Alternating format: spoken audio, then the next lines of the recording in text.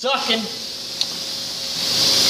Today I want to talk about the study done by Warren Rice, Professor Emeritus at Stanford University in 1972. And it had to do with the Tesla turbine and the test that he performed on that, which pretty much doomed the Tesla turbine from that point on. And you can read about that particular study. But I wanted to point out a few things that he did and he didn't do in that particular study. One of those was that he did not use Tesla's nozzle, and you can verify that and corroborate that with any Wikipedia study on this particular study. But in that particular study, Professor Rice had a turbine very similar to this. His turbine was 7-inch diameter. It had 11 blades and was built in line with the Tesla patent. However, he did not use Tesla's nozzle. Instead, he used a pipe with a bunch of holes drilled through it that were perpendicular to the plate at a 90-degree angle, and there was a good reason for that, and I want to prove what that was. And what we're going to do here is, this has been run before, but we have a gauge on this, and as soon as I turn on this compressor, the air at this point is going to be cool and fairly dry, and we'll take some readings off of the temperature gauge. Do we have that right handy? So right now, where are we at? We are Show the camera. 111 on the inside there. Okay, all right. Right here on the edge of the pipe, 103. So we're basically at room temperature.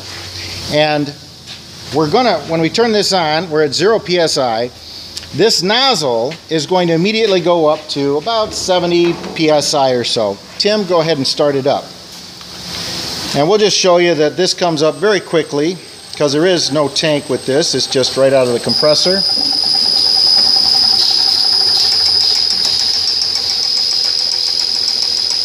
And there we are. We're already over 80 psi within a few seconds. And yet, you notice that it is not turning. This is not turning. It has the ability to free spin both ways, but it's not turning. There is absolutely no torque on this, and yet we're giving this 80 psi.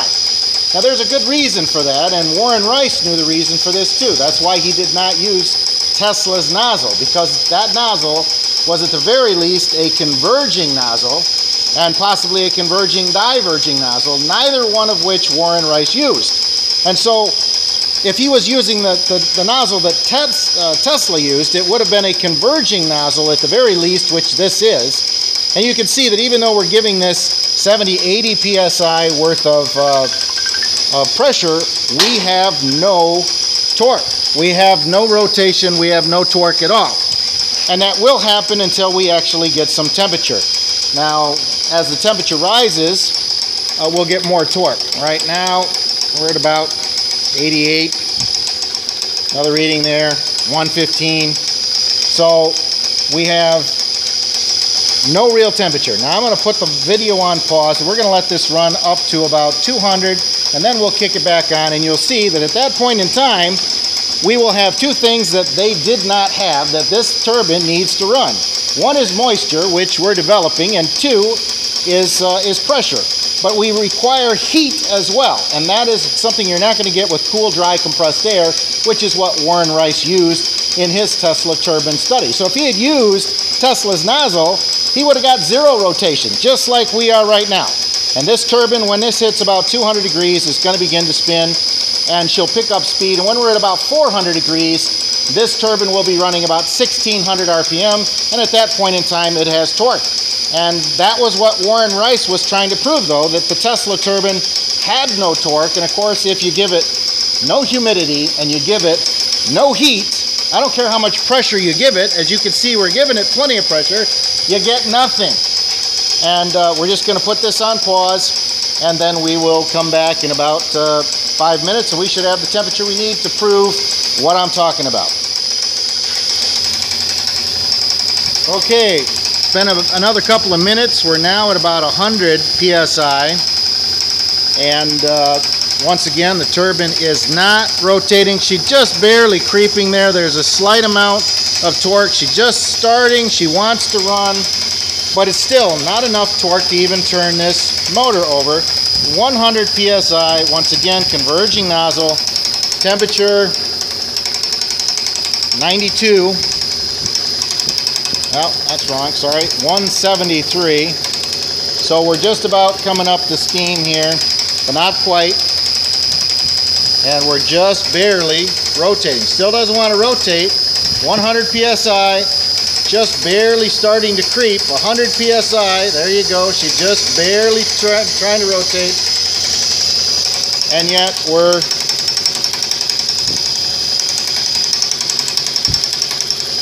$180 now. Once again, I'll put it on pause. 100 psi, give it another minute or two, and we'll come back. Okay, we're back. It's been another couple of minutes, and we are now just starting to creep around. We got enough torque in the Tesla to begin to turn the three-phase motor, which is a self-exciting generator with capacitors in Y-star pattern. So we're starting to develop a voltage, and we're just now starting to rotate. We're still at about 100, 105. And the one thing that's different now is the temperature. And at this point, we've got 195 degrees, okay? So 195. Just coming out here, we might be a little higher than that, but that's 190, 185, so 201. And we're now beginning to pick up speed. And we're still at the same exact pressure we was. So we had absolutely no torque before at 75 to 100 psi, and now we've got very limited. Now this is only rotating, what's a rotation there, Robert? 121 RPM, basically. Now 300, 140, so somewhere in between 100 and 150. Yeah. Bounce around a little bit, angle's probably off, but we're about 150 RPM, 100 psi, but the temperature is the big differential. The temperature, 198. We're going to give this a little bit longer here now, and we'll come back when we're over that, but we're right at steam temperature, and that's why we're starting to pick up speed. Now 360 RPM. 105 psi. The pressure's coming up a little bit as well because the temperature is rising. So nothing is changed here except for the temperature, which is going to continue going up, and that's because we're using a converging nozzle which turns temperature and pressure into kinetic energy. And that is not the nozzle that Warren Rice used, and he didn't use that nozzle for a good reason. He didn't use that nozzle because if he didn't have any temperature to go along with it, he wouldn't get any rotation, just like we're not getting any rotation. And we'll come back in just a bit. Another minute or two has gone by. We're still holding about the same pressure, about 100, 105. Now about 715 RPM. And still under a load, so we're driving the generator, so we're under a load, and it is actually producing a voltage, charging the battery bank. And once it's up, what do you think, 700, 710, yep. 100 psi. Temperature, however, is increased. Now the temperature is 252, 252. We'll give it another minute or two. Back for more. We're going to check the RPM. We're at 982 now, so and climbing. Temperature, let's see, the pressure is about 105, 110. Came up a little bit, and the temperature now 280, 280 over 1,000 RPM, and the same basic pressure as we had where we had zero rotation and no torque. And it's increasing very quickly. 1,015, 1,017. Same pressure. What's the difference? The difference is the temperature. 280. That is the difference. And that is why it's important to understand how these work. We'll give it another minute. We'll come back. Back again. Pressure 110, basically, came up 5 pounds. RPM 1373. And the reason is because the temperature is 299. See if we can get 300. Yep, actually 327. 1400 RPM. And the same pressure as we had 0 RPM at the beginning with cold, relatively dry air. So what I'm trying to prove here is that when Warren Rice did his study, he knew what he was doing, and he deliberately made sure that the Tesla turbine had a very low efficiency by using something that it was never meant to run on, which is cool, dry, compressed air. This is saturated, hot water vapor, steam, and compressed air. And at 300 degrees, we've got above steam temperature.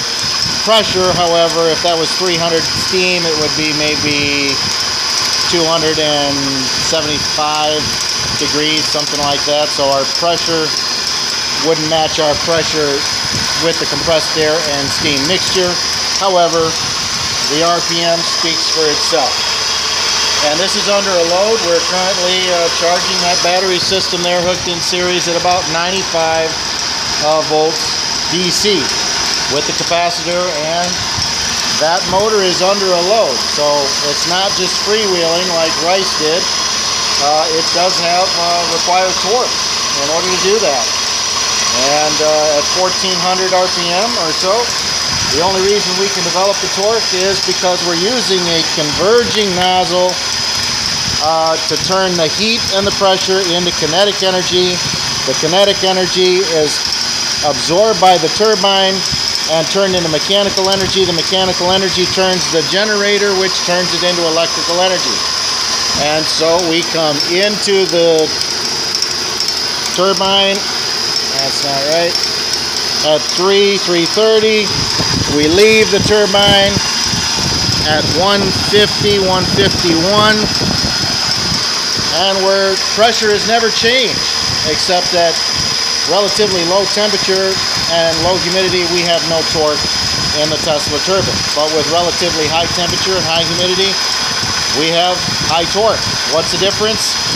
Steam. And if you're not going to run a Tesla turbine with steam, it's not going to work. Tesla turbine is basically a version of a hurricane in a box, and I've never seen a hurricane work in the middle of a desert with no humidity and no water vapor. You don't give it water vapor, you don't give it steam, it's not going to go anywhere. You can't expand, you're not going to get anything, because Tesla's nozzle was a converging nozzle, and you got to have one. You can't run it without a converging nozzle, and the reason he didn't is because if he had, he would have gotten 0 rotation, and he knew it, and that's why. 1500 RPM. Now 1500 and gaining. And we've got 110 PSI. Only main difference is in fact the temperature. And at 357, that's the difference. We're well above steam temperature, and that's why we continue to gain in speed. Battery reading. There you go. 1550 now. 1555 RPM and gaining. Same pressure. Only difference is the temperature. Alright, thank you. You guys got questions, comments, concerns? Drop me a line. I appreciate it.